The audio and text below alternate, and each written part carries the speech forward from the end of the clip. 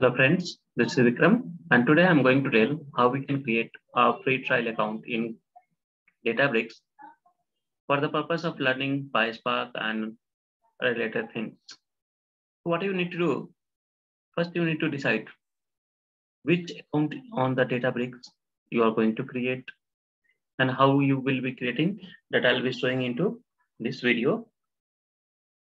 Till then, if you have not subscribed my channel, please subscribe for the latest video on Databricks and data engineering side. What you need to do, there is a community edition for the Databricks, and for that I will be sharing you the link. So what you can do, you can follow the link from the description and directly open this. So no need to search for the Google and other things.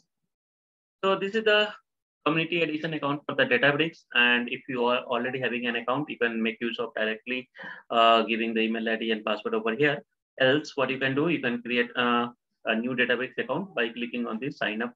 So for your not wasting of time, I have simply opened the same link into the next tab. And this is the website URL which you are seeing at my screen, which is talking for the Databricks free trial account. And there are a possibility that if you are simply using the normal Databricks free trial account, it will be created for the 14 days and it will be connected with your AWS, Microsoft Azure or Google Cloud account. So anyhow, that is the secondary thing. First thing, what we need to do, we need to fill this page over here. Please tell us about yourself. So you can create with an appropriate name. I'm making use of this data age.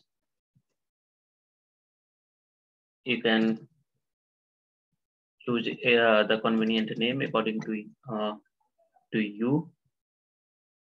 And you can see over here what it is saying, the company URL. So what you can do, let me try with the Gmail and see whether it is allowing to create or not. Okay, so how you can make use of the Gmail? So simply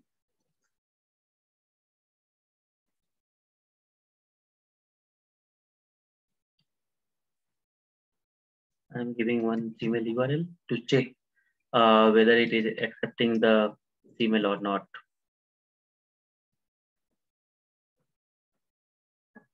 Phone number is optional over here. And if there is a button, get started for free, just simply click on this button. If it will be accepting your Gmail account will be getting created. Otherwise, you will get this some error. But you can see now the account is redirected now and choose a cloud provider. So which cloud provider you want to make use of for this one?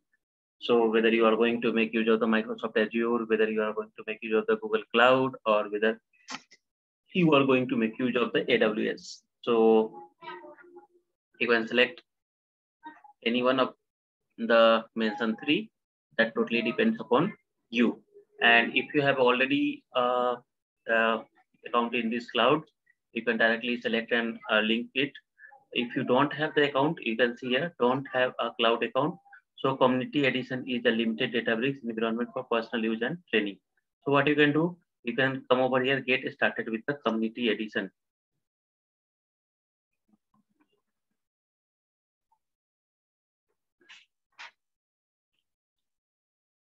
Now you can see if I don't have the existing cloud URL account, then I have selected on the community edition, and that community edition is what the actual difference. So community edition is simply the for learning purpose. So it will be the limited resource. Over there will be no poker. And if you click on that one, after it will ask you one verification. And once you did the verification, this page will be redirected over here. And you can see it's time to take your email.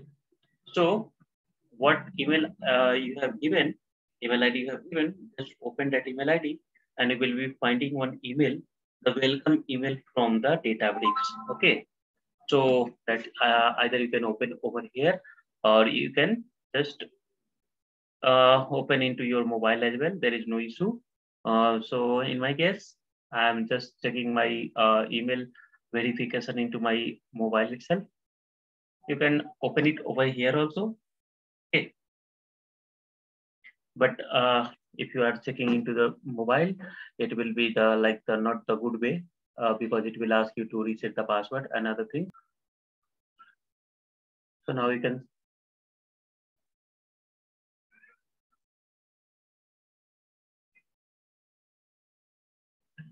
see this was the email which was sent from the Databricks, and it is saying to verify the email address. What you can do, you can simply click on this link. It will open one page for the Databricks account, and there what you have to do, you have to enter the new password. So that password and new confirmation password will be done over here. And once it is done, what you have to do, you have to open the login page for this, and then you have to log in with the new username that is for email, and then the password. So set up one password over here. Okay.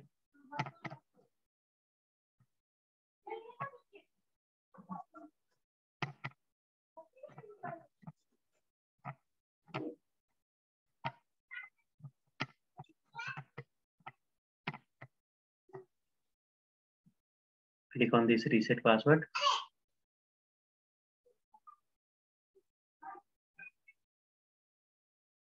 It will take a few seconds to your password to be reset.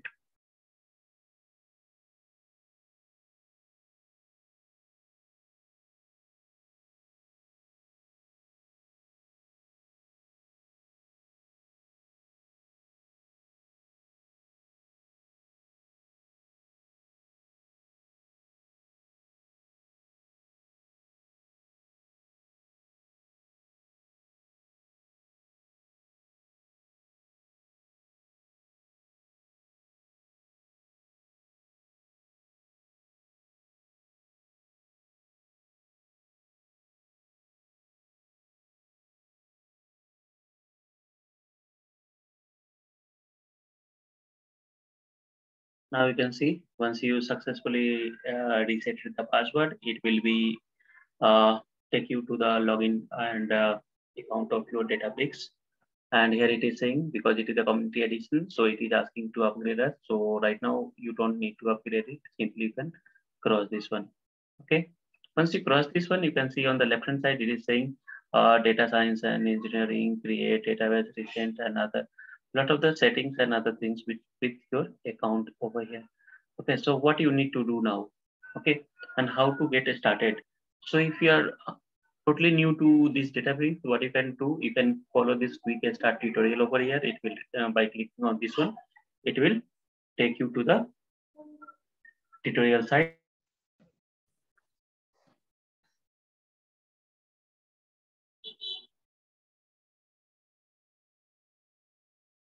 So what we were doing, so we were trying to create the new notebook. So depends upon your requirement, you can give the notebook name. So whatever the name you wish, you can give it. I'll try to give the name as the data engineering using PySpark. You can give any meaningful name according to your choice. Okay, that is no hard and fast rule to give any specific name over here. And it is saying the default language as the Python. So we will try to leave this as the Python itself. Now it is asking over here the cluster. So it will ask you to select a cluster, but you can see here we don't have any cluster yet. So what you can do, you need to first create one cluster and then you to assign over here. So that assigning the cluster work can be done later on as well. What you can do, you can simply click on this create. And you need to see something is getting created for you or not. Now you can see it is saying data engineering using PySpark, using the language as the Python, it is created, but the state you can see over here as the detached. It means there is no cluster is linked to it. So how you can link it? So if you click on this one, it will ask you to create the cluster if you don't have any cluster. If you have the cluster, then you can directly pick it from the drop down. Now, if you wish, you can click on this one, create a cluster, and it will redirect over here to create the cluster. So what cluster name you can give? So it's totally your choice. PySpark tutorial, or you can give any meaningful name, and then it will ask you Databricks runtime version. So I'm leaving this is the blank. You can change it based on your requirement, but I'm leaving this as a blank. It means the default one itself. So here Scala version is 2.12 and Spark is 3.12. Instances, it is saying the 315 GB of the memory will be assigned for your community edition cluster. Okay. And there are certain messages as well that your cluster will be automatically terminated after an idle period of 2 hours. Means if you are not using this cluster for the 2 hours time, and if it is the idle, then it will be automatically terminated. Okay. So leave all the things as it is. Now it is asking the last point, the instance. For that, you need to change the availability zone. So based on the zone, what the location you are there, you need to select the zone. So what you can do, you can left this at the auto. It means that it will be auto picked up by the Databricks itself. Now, if you see over here, Spark. Okay, so Spark configurations, we can leave this as a blank as of now. Okay, blank means how it is there. You can leave it the default one. And so here you can see 0 worker will be created, 0 GB memory will be used because it is a community edition account. It will be always the one driver, no worker will be created, and it is saying one driver with the 15.3 GB memory with the 2 core and 1 TBU is getting created. So what you can do, you can simply click on this create cluster. For learning purpose and for community purpose, community edition is the best option. Okay. Once you have some confidence, if you gain some confidence on Databricks practices, then you can create the enterprise versions, the fully fledged versions, not the community edition. That again the different choice. So it is taking few seconds to get it created. So I'm pausing my video for a. So hi, you can see now the cluster PySpark tutorial is now created. Okay. So what you need to do, you need to simply make use of this. So how you can be able to make use of this one, and what is the different way to make use of this one. So what you will do next, you need to open the notebook and other things, right? So before proceeding further, let me have a quick revision over here that what we have did. So I think it's very pretty simple. So I'm simply showing you the pages from where you can be able to see. There will be no limitations on this one that you have to do this particular work only. Okay. And if you will just see over here, the configuration, notebooks, then libraries. So if you want to make use of the third-party libraries, you can directly click from this one, event log. And once you are, you can see currently it is saying the driver is healthy, cluster is running, and everything is details. You can be able to find it from here. If your applications is having the Spark application, then that time you can visualize it from the Spark UI. So currently it's we don't have anything. So because of that only it is saying the blank kind of the things. Then driver logs, then matrices, then what are the different applications you are running. That details will be shown over here, and it is the basic Spark cluster UI master. So all the things is pretty simple, and here you don't need to focus more on this one to understand this, because when you start working on this one, you will be automatically habituated, and you will be able to get the things done. Okay. So before closing this video, what I'll be doing, I'll be showing you how you can be able to make use of a basic example over here. Okay. So how we can start writing on this one? What is the way? So if you try to explore the things like create notebook table cluster, so if you click on this cluster notebook and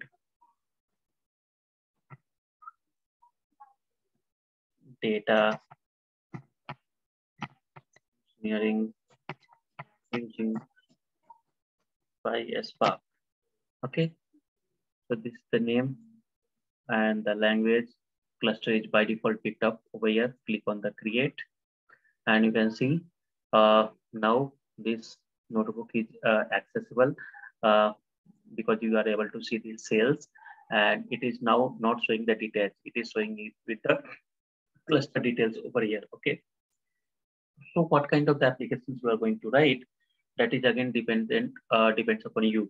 So what you can do if you want to write the simply a Spark SQL, so what you have to do, you have to write the syntax like this one.